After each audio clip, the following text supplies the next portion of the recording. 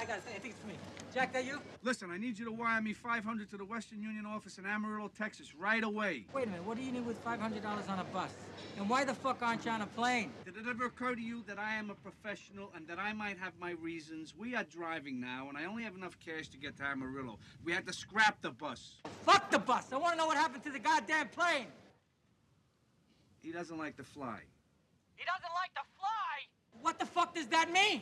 Listen to me, Jack. You gotta be back here in less than 2.5 fucking days. $500,000 of my money. What the fuck is going on there? Eddie, I swear to God, don't start with me now, or I will shoot him and I will dump him in a fucking swamp.